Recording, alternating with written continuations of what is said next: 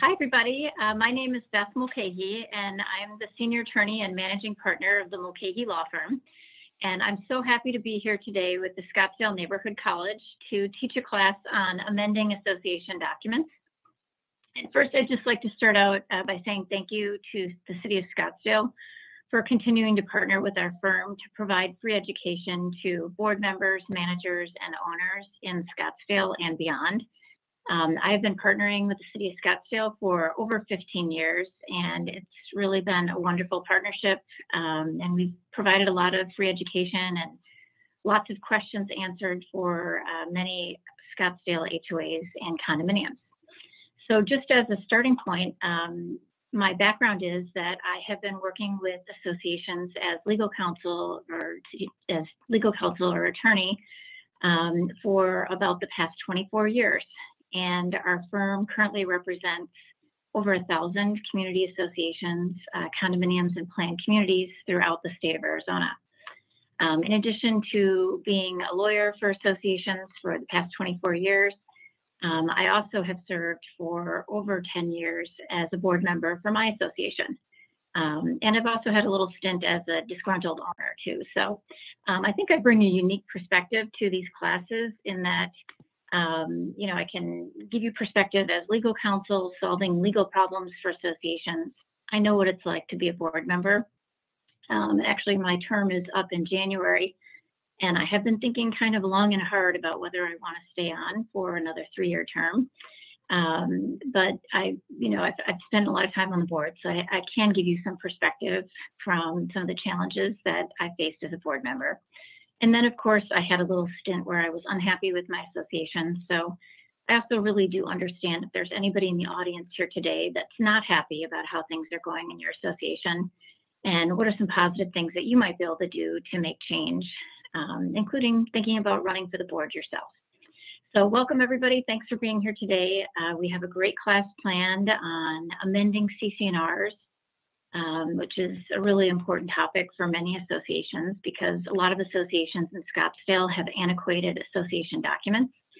And so this is a timely class to help some of you who may be looking at updating or amending your association documents in the next year.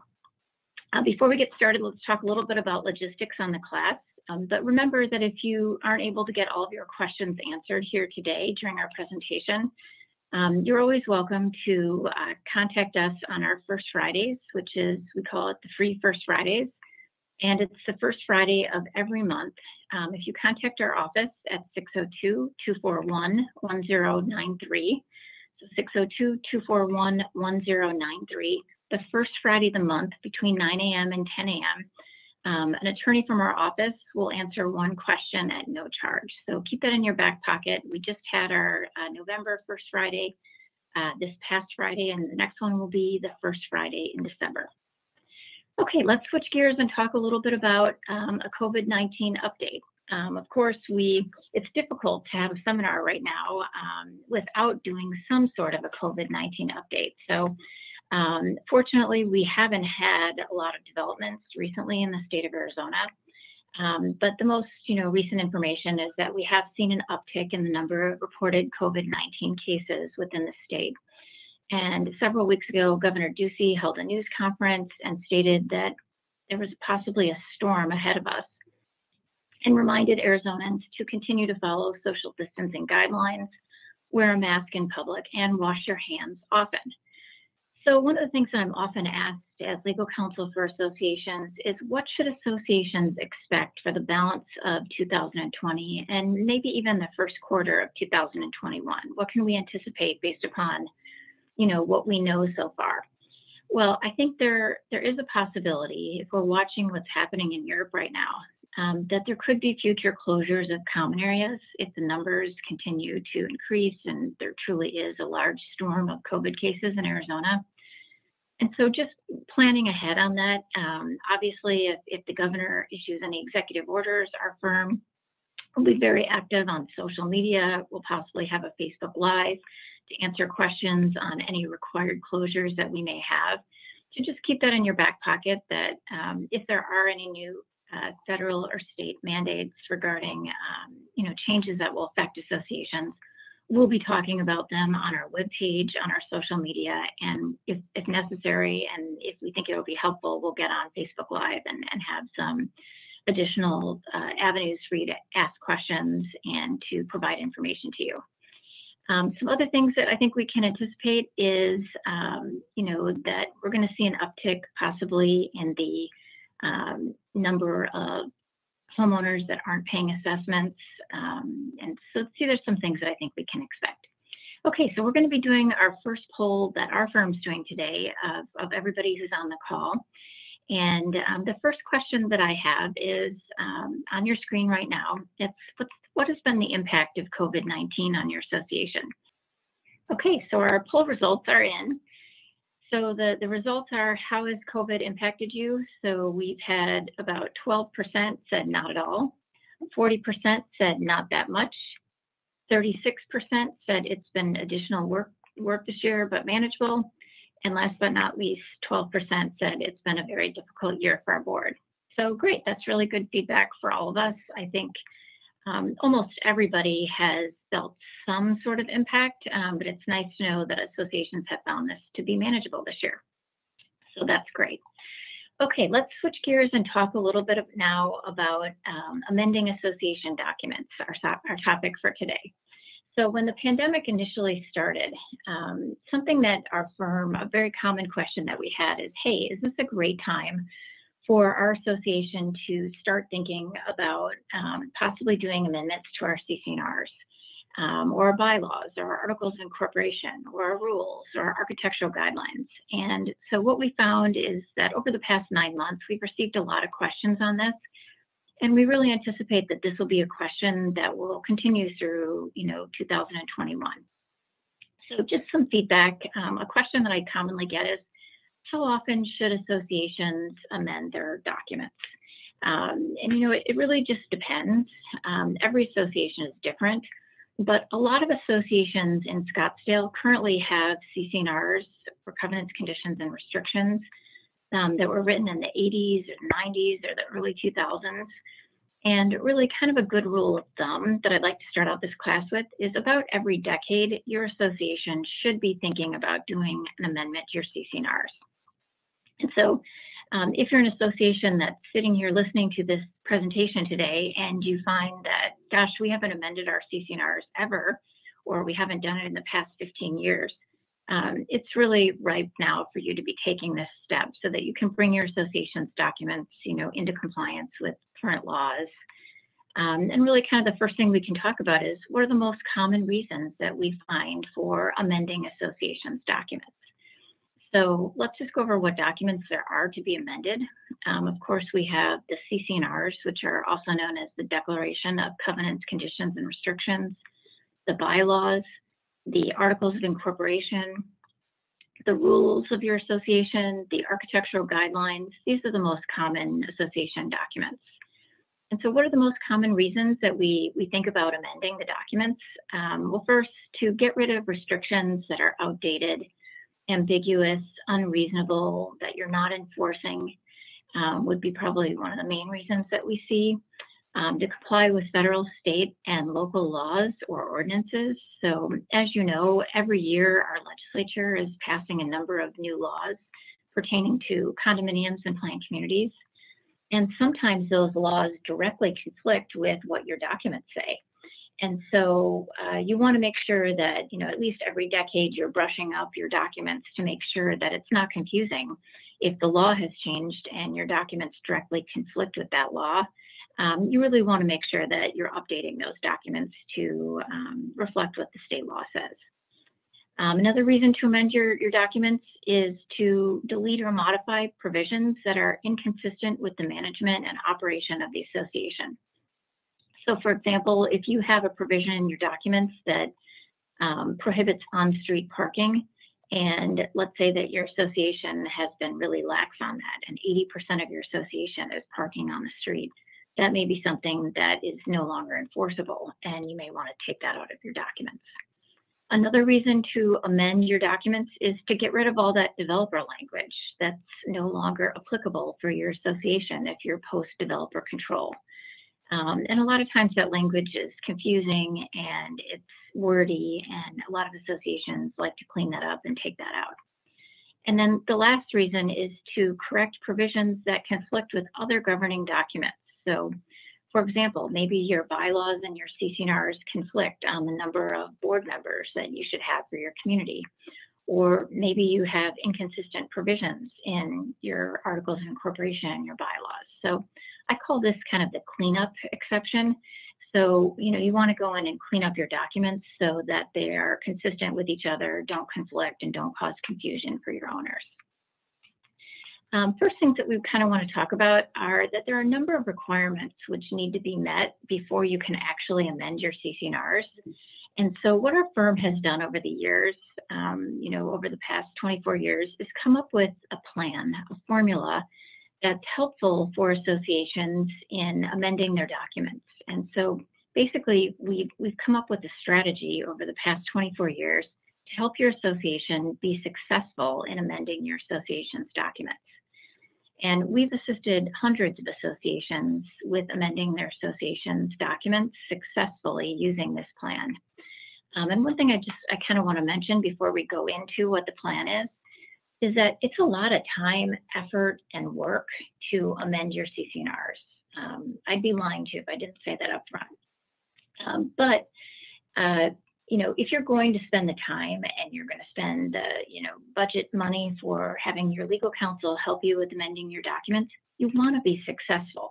You don't want to go through, several months of creating the changes and, getting support from your homeowners to ultimately have the amendments fail. And so you really want to closely follow all steps that we're going to talk about here. We have a 5-step plan because every step has importance, and we'll kind of go through each step as we're progressing through this class today. Okay, so step 1 in our 5-step plan, determine what is required to amend the document. So before we start on anything,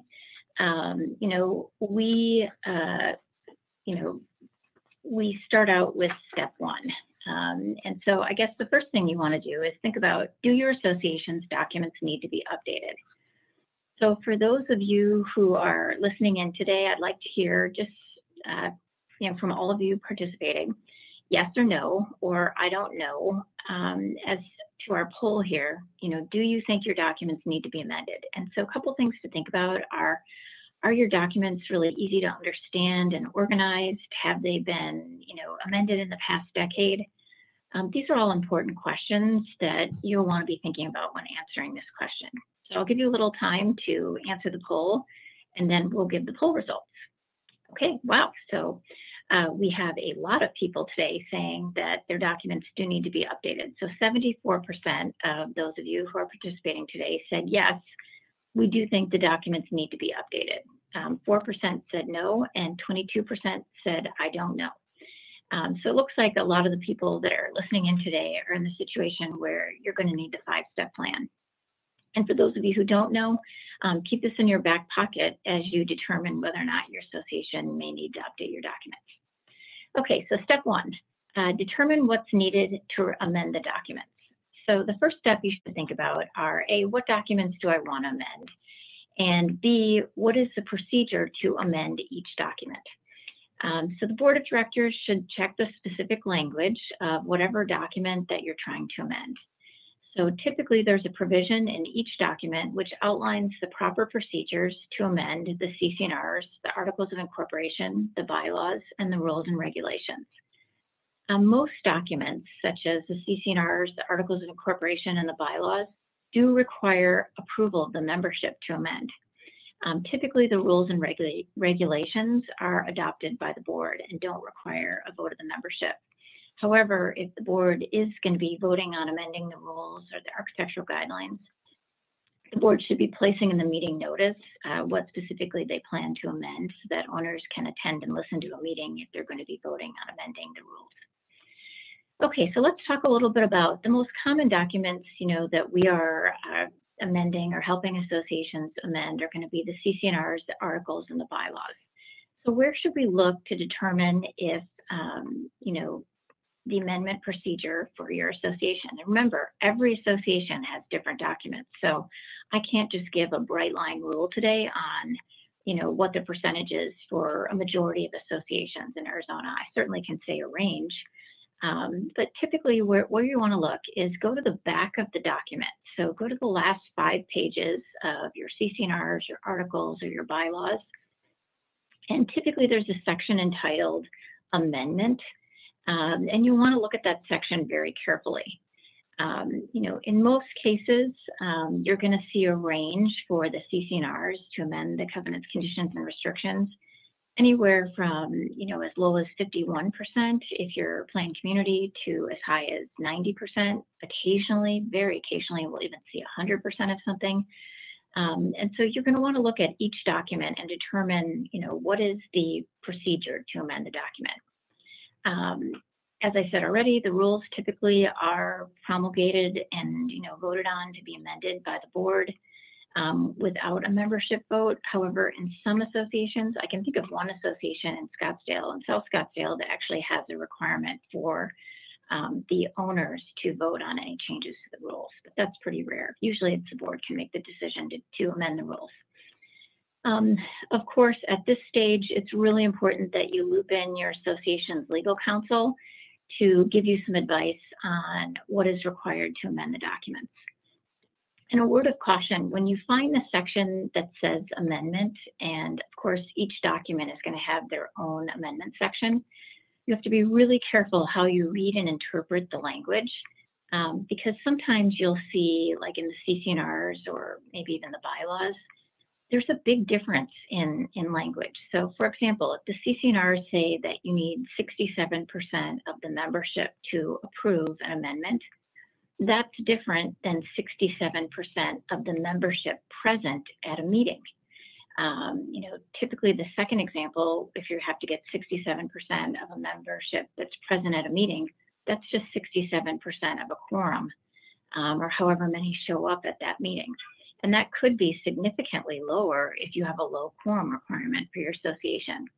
In contrast, 67% of the entire membership is going to be a higher threshold for your association.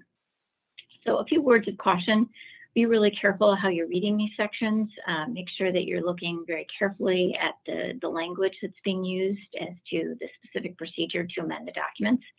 And make sure that you're confirming with your legal counsel in writing what specifically is the procedure to amend each document, so that you're making sure that you're coming up with the correct threshold as you're moving forward with getting votes.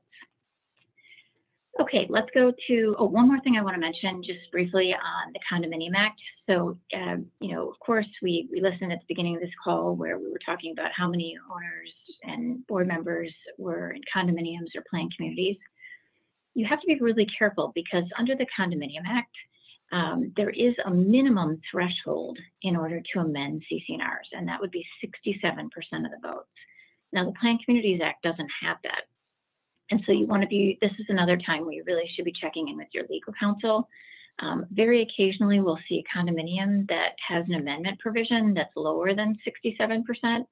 And in that case, the state law would conflict with your documents and would control in terms of the required percentage that you need to amend your documents. So again, just a word of caution, make sure that you're reaching out to your legal counsel to discuss what your specific procedures are for each of your association documents that you want to amend. Okay, let's talk about step 2. This step is typically the longest step in the process of amending CC&Rs. So step 1, we figure out what's it going to take for us to amend. Do we need a vote of the membership? How many people do we need? Step 2 is actually taking the changes and coming up with the changes. And so the board may want to have a committee to research and prepare amendments to the association's documents, or maybe 1 or 2 board members will want to take the lead. But basically, you should come up with your wish list of things that you'd like to change. And the amendment committee can solicit the ideas of committee members, board members, and owners regarding the changes to the documents. The committee or the individual board members who are in charge of coming up with the changes, the proposed changes, they can actually draft the proposed changes themselves. But it's really important at this step to have legal counsel review the documents and assist your association with drafting the changes that you're proposing to whatever document that you're amending, so that the documents are legally proper, are consistent with state law. And lots of times I'm asked, what do you prefer? Would you rather have the board or the committee take a first stab at the documents and come up with the changes, or would you prefer that they give you the documents as they exist right now, and then have my firm, Mulcahy Law Firm, take the first stab at amending the documents? And honestly, you can do it both ways. The board can take the lead on it, or our firm can take the lead. But in perfect honesty, I can tell you that I do prefer having our firm go first, and here's why.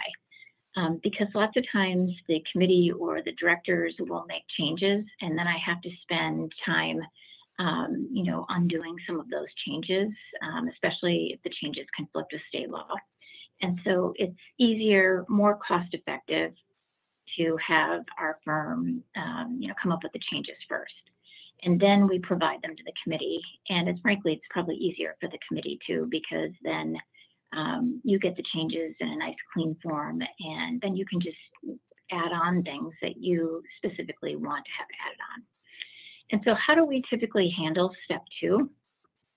Basically what we do is we take the document, whatever document it is that you want to amend, the CC&Rs, the bylaws, the articles, or the rules, and we put it into a Word document. And then we turn on the track changes feature, and we just our firm will go through the document probably 5 or 6 times, and we'll start making changes. So I typically, if I have a project like this, I'll go through it once quickly and maybe earmark some things that, jump out at me as things that really need to be changed. And then I'll do a more detailed review on the 2nd and 3rd time. The 4th time, I'll do kind of like final cleanup things, or if the board's given me some things that they'd like to add, or they'd like me to add, I'll add that in probably the 4th time I'm through, and then the 5th time is just to make sure I didn't miss anything and to proofread everything. And so I take that document that's been amended, with using the track change feature, and in step 2, then I provide that to the board. And the board typically, and I will maybe go back and forth once or twice, so I'll provide the first draft to the board. And typically then the board will spend a month going through it, and maybe they'll have some changes. What I ask them to do is, if they are tech savvy, I'll have them, track their changes that they're making in the document. And then maybe they'll send it back to me once, and then I'll provide comments to them once. And then really we've got the document where it needs to be. Now, sometimes associations will say, how much is it going to cost to do a CC&R amendment? And really, we can give a bid anytime we look at the documents. But here's where you can really minimize your costs. Step 2 is typically where we have a lot of back and forth with the board. And if we're really efficient in step 2, meaning that I take the first stab at the document, and I provide it to the board, they give me their comments, they give it back to me, I provide comments again, and then I give it back to the board, and we're done. If we can do it in this manner, it's going to save your association a lot of time, effort, and money.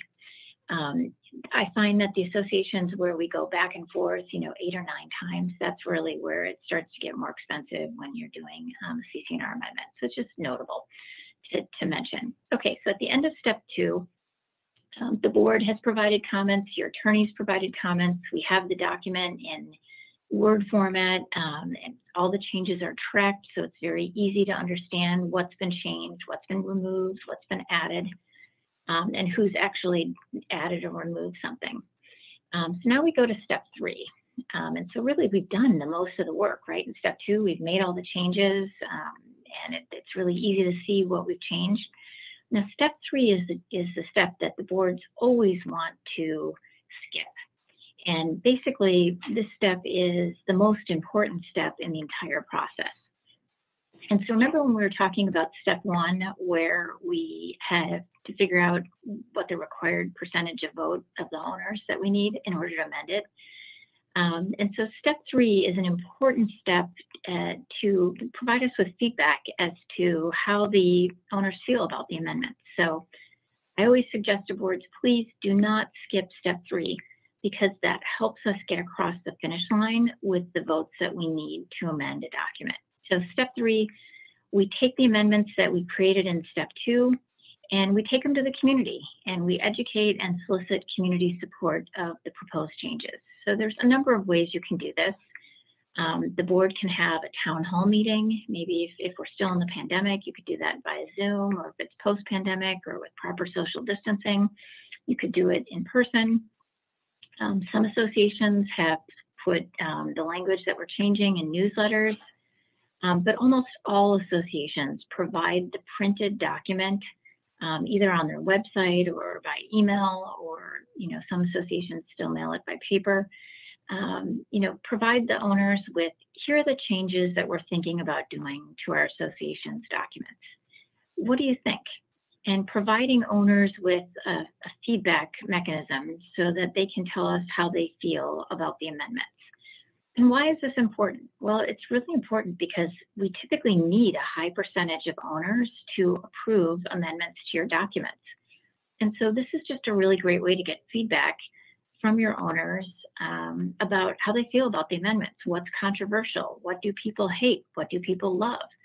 And, for example, this is kind of a normal outcome. So if you send the documents, the proposed changes to the members, and let's say maybe 5% or 10% of your owners provide feedback, that's pretty common. Most of your owners will not provide feedback. But the feedback that you get from the 5 or 10% is really helpful in helping us determine what should be the final amendments for your association. What language should we keep? What language should we take out? What language should we maybe segregate and vote on separately?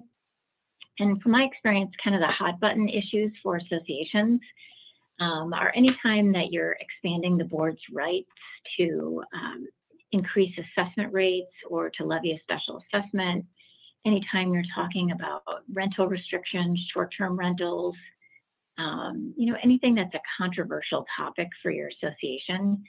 Maybe if you're trying to get historical designation to the city, sometimes those can be controversial topics. If you're including language in your amendment that pertains to that, you're going to hear feedback from that 5 or 10% of your owners, telling us that they like it or don't like it. And what we do is we take that feedback, typically what we'll do is we'll have like a comment form or give them an opportunity to email one person, maybe your manager, with their comments. And then at the next board meeting after, we send out the comment form and the proposed documents, the board should sit down and discuss what the comments are with your legal counsel. And I think I've been through enough CC&R amendments, probably over 1,000 for sure in my 24-year career. And what I can say is that this is excellent feedback for us. And, if people are really fired up and angry about an amendment, that's something we really need to either remove or we need to segregate it and vote on it separately. So that the time and effort that we spend in changing the CC&R document or the bylaws or whatever we're proposing to change, so that time and effort isn't tanked by one provision that people don't like or don't want, or that the small percentage of people that responded don't like or don't want. So I think it's really important for us to listen to that owner feedback and comments, and to then make good decisions for whatever the final amendments that are going to be sent out to your homeowners, to determine what's in, what's out, what's off to the side as a separate vote, etc. Okay, so step 4, this is one of the final steps. So we need to develop a plan and a reasonable time frame for obtaining approval of the proposed amendments. So the amendment committee and the board, if you don't have an amendment committee, your board can do this, and your legal counsel should create strategic steps for getting to the finish line on the amendment process. So one of the first questions I typically ask a board is, your community best. How long do you want to leave this amendment out there? Do you want to have the vote in conjunction with an annual meeting where you have higher participation? I have some associations that, they tell me, hey, we can get this vote done in 30 days. My experience is normally it does take significantly longer than 30 days of having the ballots out there to vote. But you know your community best. I mean, we had an association in the West Valley recently that completed an amendment in less than 2 weeks. So, of course, they didn't have very many lots. It was less than 100 lots, but they knew their community and they said, hey, this is a hot topic. We can get this done in 2 weeks. So we should listen to feedback from your board. Have you done amendments before? How much participation do you get at your annual meeting?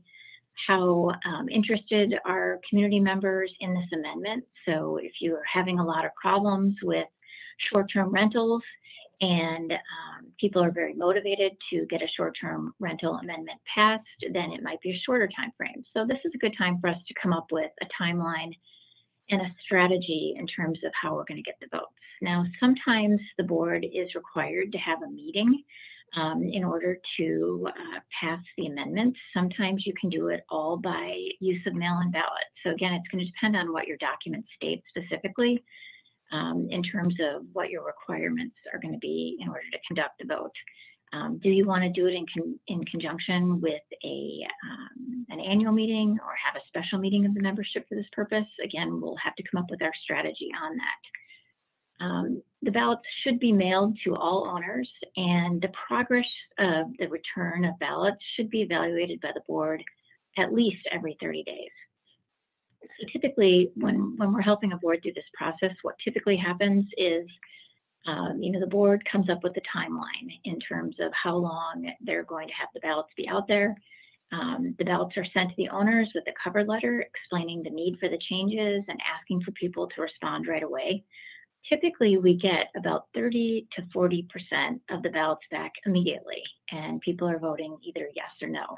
And if our firm is helping a board with the amendment process, or maybe they're asking us to have the ballots be returned to our office, what we will do is we set up a spreadsheet, an Excel spreadsheet, and we start tracking who has voted, how they voted, and who hasn't voted.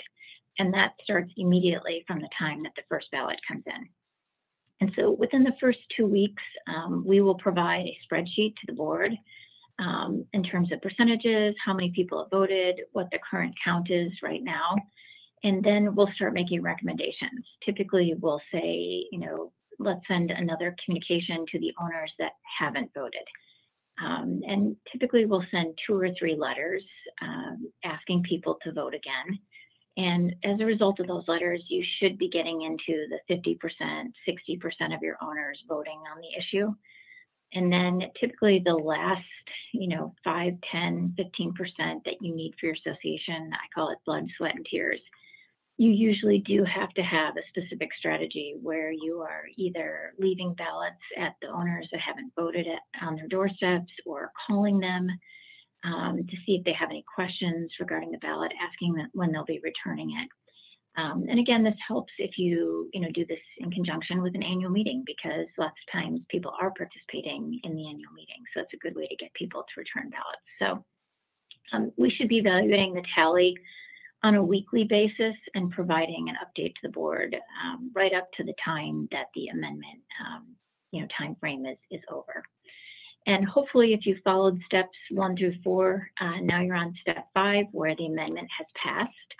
And once you have the requisite vote, as identified in your CC&Rs, bylaws, articles, the next step then is that you have to place the amendment into final format, and then you need to record it within 30 days of receiving the final vote. So again, it's really important to have that spreadsheet updated with the results, the tally results of whether or not the amendment has passed or not passed. And again, that has to be recorded. The amendment has to be recorded 30 days after you get that last vote. And typically on the amendment, the president and the secretary sign the amendment, the final amendment language, whether it's amended and restated document for your association, or whether it's a First Amendment or a Second Amendment. And those signatures, if it's in the CC&Rs, will need to be notarized. And the CC&Rs get recorded with the Recorder's Office in Maricopa County. The bylaws are just placed in the association's files. the articles of incorporation need to go to the Arizona Corporation Commission. And again, your legal counsel should be helping you with all of this so that you ensure that your documents are, following state law in terms of making sure that you're doing the amendments properly and recording them and filing them in the correct place. So that's our 5-step plan. Again, if you closely follow this 5-step plan, your association will be successful in amending your documents. So a couple things to think about, just some hot topics that I wanted to mention to you that I think a lot of associations in Scottsdale have been contacting us about would be rental restrictions and, how do we handle rental restrictions? And we even saw an article in the newspaper several months ago about fractional ownership. Some owners in Paradise Valley were selling a fractional ownership in their home.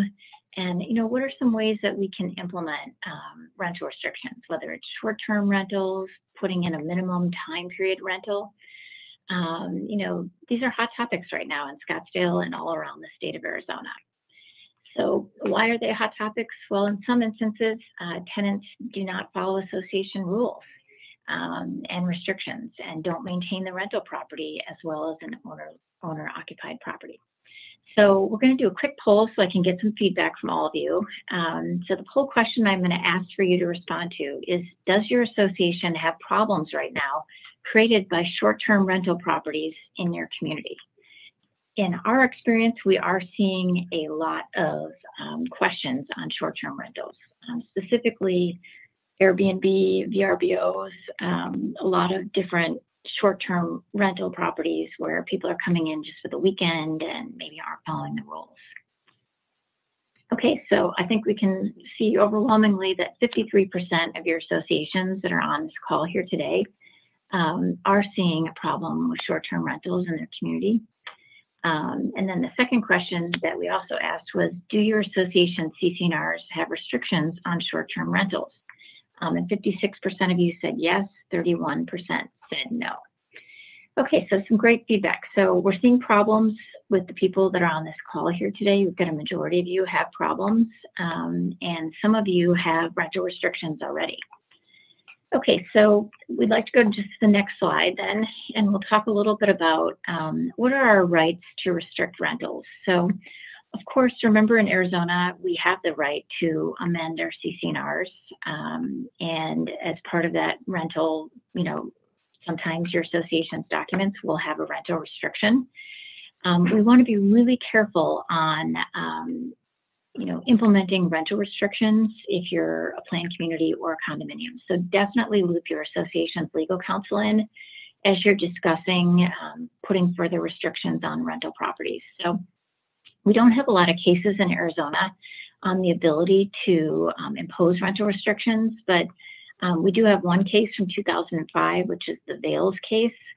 And basically in this case, the association, the court upheld an association's amendment to its CC&Rs, which prohibited owners from renting their units.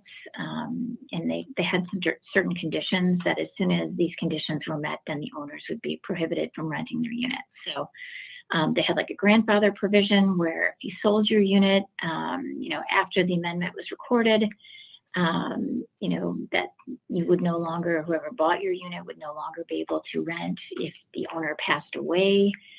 That would be another reason why they wouldn't be able to rent.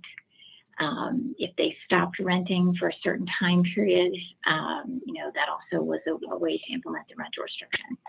So every association, and we're just going to go to the next slide, every association, is different. And so you definitely want to talk to your legal counsel if you're a condominium association, because it's very difficult to implement rental restrictions in a condominium association. There's a specific statute which says that you need unanimous consent of your owners in the Condominium Act if you want to do any sort of a change of use in terms of how the property is being used. And so there is a question mark in Arizona as to if you're a condominium and you want to implement a rental restriction, if you want to implement a total rental prohibition in your condo, you're probably going to need 100% approval of your members. If you want to put a minimum time rental, It may also be questionable if you can just do a regular amendment following your amendment procedure, or if you can, or if you're required to get the 100% approval as per state law in Arizona and the Condominium Act. Fortunately, if you're a planned community, it's significantly easier to implement rental restrictions than it is in a condominium. And you typically can just follow your amendment procedure as listed, at the end of your document. One thing to remember too, amendments regarding rental restrictions, they need to be in your CC&Rs. That's not something that you can put into your bylaws or your rules or something like that. That's really a use restriction that needs to be in your CC&Rs. And don't forget, in order to implement a rental restriction in a planned community, you're definitely going to need to have the requisite approval as listed in your CC&Rs. Okay, let's talk a little bit about grandfather clauses, which is our next slide. It's our opinion that associations who are considering adopting a rental restriction may want to have a grandfather clause. And what that means is that it grandfathers all current owners, and they'll be able to rent as long as they're a current owner. But as soon as they transfer title of a lot or unit to another owner, then that right would, end for that lot. And so why do we do grandfather clauses? A couple of reasons. Rental restriction provisions are usually pretty controversial, and it's a good way to get people to vote yes, because it won't directly impact them. It would only impact a future owner of their lot, and they're more inclined to vote yes if that's the case. Another thing that you can use, if your legal counsel can strategize with you on all of this. Grandfather clauses are helpful. You also could put a hardship clause in your amendment saying that the board can override any short-term rental restriction, amendments that may be passed for due to death, disability, or any other cause. The board can override the amendment and make an exception. So these are all just some different strategies. And as you're doing a rental restriction amendment, we'll go through all of this with you and talk through the different options that your association will have. And if your association is starting to see, owners that are listing their property for sale in a fractional ownership, which we've seen now in Paradise Valley, be sure to reach out to our firm, because that's definitely a trend that you're not going to want for your association. And we have some language that we can provide to you that would be a possible amendment that you may want to incorporate into your documents. Okay, a couple other things, a couple other important points: notifying rental owners regarding liability for tenants. Don't forget that the association CC&Rs are a contract between the owner of the unit or lot and the association. Therefore, it's really important for the association to notify property landlords of their responsibility regarding their rental unit and liability for the failure of their tenant to, comply with the association's rules or, to cause damage to the association. We have an association right now where we have an owner has rented their unit to somebody who's running a business out of the unit, the tenant is, and it's a very unique business. Actually, I spent some time researching it this weekend. It's a group of TikTokers that are, doing TikTok videos out of this particular association. And it's really been extremely disruptive nuisance to the community. And I spent some time just shaking my head looking at all these TikTok videos this weekend thinking, this really is something that is detrimental to this association. And so, if you have a situation where you have a tenant that's causing a lot of problems, of course you have remedies. One of the remedies is you can levy a fine against the owner for the violations by the tenant, or if the tenant damages the common areas, you can charge the owner typically for any damage that that tenant has done.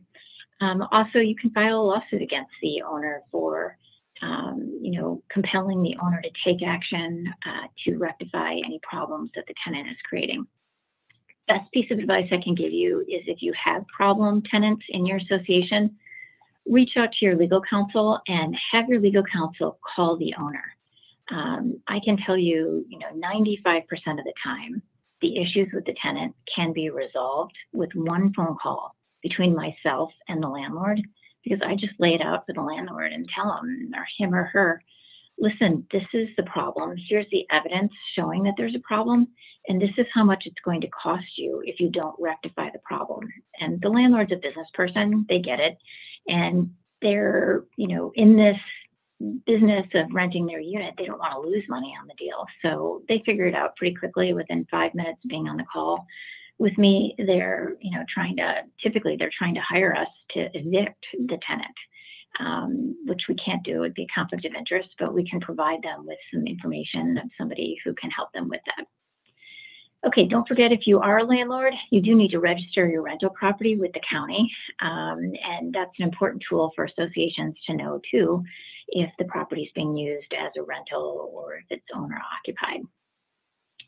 Last but not least, the short-term rental, issue has come about in Arizona, mainly because of a new law that was passed in 2016, and we fully expect that this law is going to be overturned, possibly in 2021 when the legislature reopens. But prior to 2016, many cities, towns, and municipalities had a provision in their ordinances or, their city ordinances that restricted short-term rentals. So restricted nightly rentals, transient rentals, like hotel-type rentals within certain zoned areas that weren't zoned as transient or hotel properties. And so pre-2016, a lot of associations were protected from these short-term rentals by the city's ordinances or the city's restrictions that they had in place. But in 2016, the Arizona legislature passed a law on the state level that limited a city, town, or county from prohibiting or restricting the use of vacation rentals or short-term rentals. There are some limited exceptions, but in most cases, that exception is not going to apply to community associations. So basically what happened is the state of Arizona took away the right for cities, towns, and municipalities from restricting short-term rentals. And they said instead, if associations, HOAs, and condominiums want to prohibit short-term rentals, they need to amend their association's documents to do that. And I think all of us know amending association documents it's a process, and we need the homeowner's approval to do it. So it really put associations in a bad predicament because many associations did not have short-term rental provisions because they were relying on the cities, towns, and municipalities. And of course, it's not the city, towns, or municipalities' fault that the state passed this new legislation. So what can we see, or what can we anticipate in 2021? In 2020, we saw several bills introduced that will reverse this legislative law from 2016 and provide further guidance for cities, towns, and counties on how to restrict short-term rentals in certain zoned areas. However, due to the pandemic, the legislature closed the session early and passed a skinny budget and didn't get back into session in 2020. And so I think we can definitely anticipate in 2021, this issue is going to be coming to the forefront again. And we'll just have to see where it goes. Make sure, that you're attending our classes that we're going to be teaching with the city of Scottsdale in the spring. And we'll be giving you updates on the status of this as we move forward. But right now, the law in Arizona requires an association to pass a CC&R amendment if you're going to implement rental restrictions. Maybe you're one of the lucky associations in Scottsdale that already has rental restrictions in place, and then it's just a matter of enforcing them to make sure that the owners are complying with them. Okay, good. Just some quick things that I want to mention to you. For those of you who are listening in on our call today, we're offering a complimentary free 15-minute review of your association's documents as a special service after this call today. And basically, if you want us to, our firm would be happy to take a quick peek at your CC&Rs, tell you what you need to amend the CC&Rs, and give you just very short suggestions on what we think needs to be amended in your documents. So if any of you want to take advantage of that, you're welcome to email me at bmulcahy@mulcahylawfirm.com. What I'll need you to do is send me a copy of whatever document you want to amend, and then give us a couple weeks and we'll provide you with that free CC&R review. Just some closing points.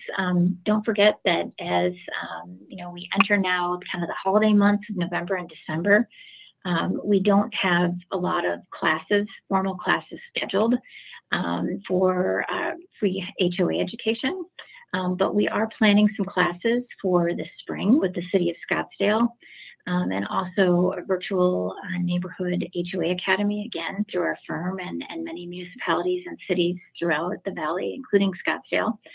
So be sure that you're checking out our website and our social media to find out more information on that, and we'll be announcing the classes hopefully in the very near future, definitely before the end of December.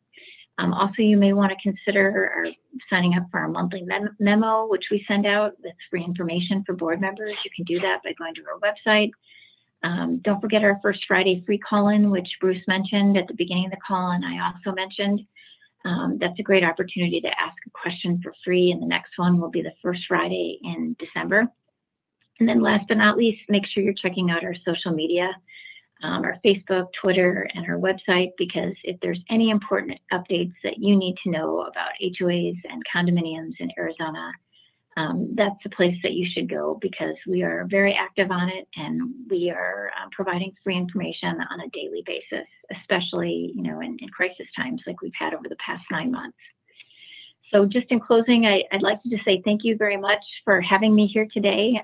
It's been great to teach 2 classes in this fall academy with the City of Scottsdale, and I look forward to teaching classes again in the future with the Scottsdale Neighborhood College.